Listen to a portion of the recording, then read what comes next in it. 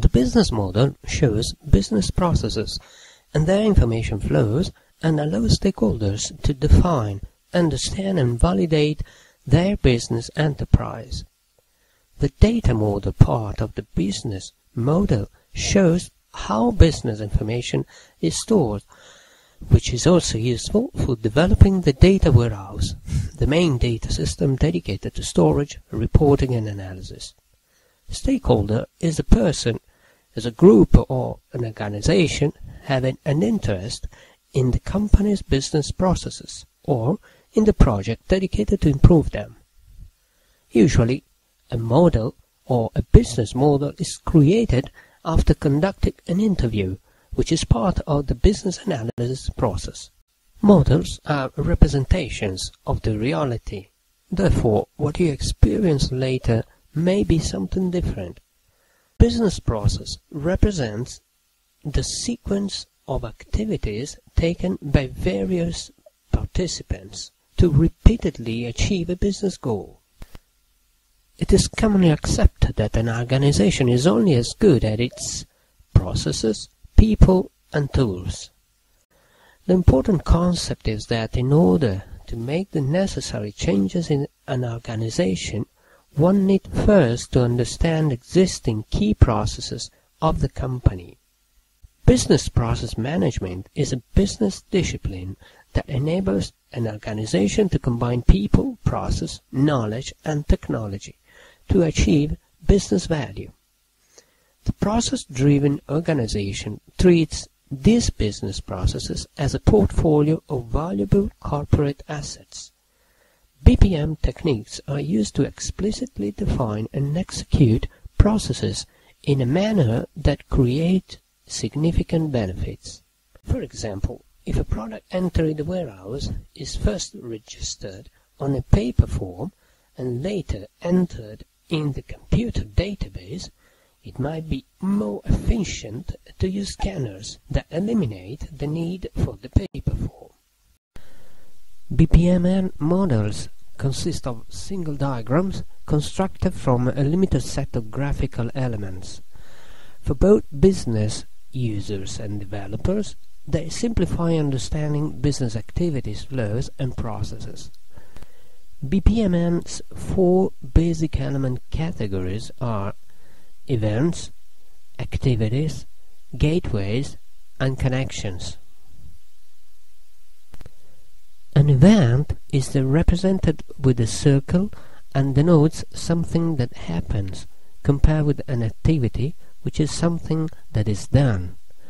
Icons within the circle denote the type of event, for instance an envelope representing a message or a clock representing time. Events are also classified as catching. For instance, if catching an incoming message starts a process, or throwing, such as throwing a completion message when a process ends. The start event, this acts as a process trigger, indicated by a single narrow border and can only be catched, so is shown with an open outline or icon. The intermediate event represents something that happens between the start and end events. An activity is represented with a rounded corner rectangle and describes the kind of work which must be done. A task represents a single unit of work that is not or cannot be broken down to a further level of business process detail. Sub-process is used to hide or reveal additional levels of business process detail. A transaction is a form of sub-process in which all contained activities must be treated as a whole. A gateway is represented with a diamond shape and determines forking and merging of paths, depending on the condition expressed. Note that there is no work to be done by the gateway.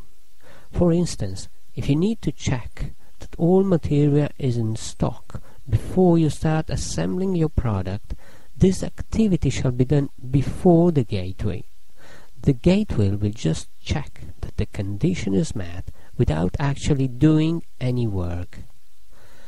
A gateway could be exclusive and is used to create alternative flows in the process. Because only one of the paths can be taken, it is called exclusive. A gateway can also be a parallel gateway, and this is used to create parallel paths without evaluating any conditions. Or it can be inclusive, used to create alternative flows where all paths are evaluated. A sequent flow is represented with a solid line and arrowhead and shows in which order the activities are performed. In this example, we will see how to process the order for a pizza.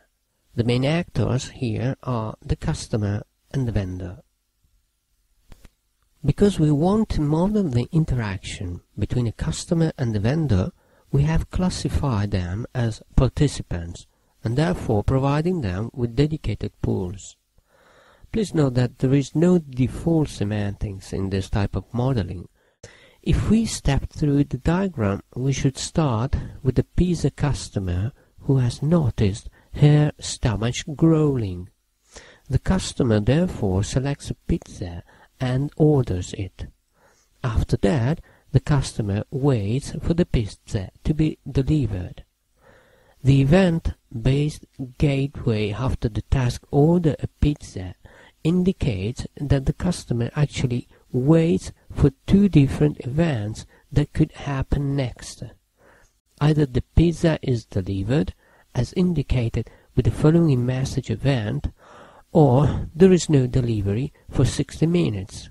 For instance, after 1 hour, the customer skips waiting and calls the vendor asking for the pizza. We now assume that the clerk promises the pizza to be delivered soon, and the customer waits for the pizza again, asking again after the next 60 minutes, and so on. Probably we will wait much less than 60 minutes in a real world. Let's have a closer look at the vendor process now. It is triggered by the order of the customer, as shown with the message start event and the message flow going from order a pizza to that event.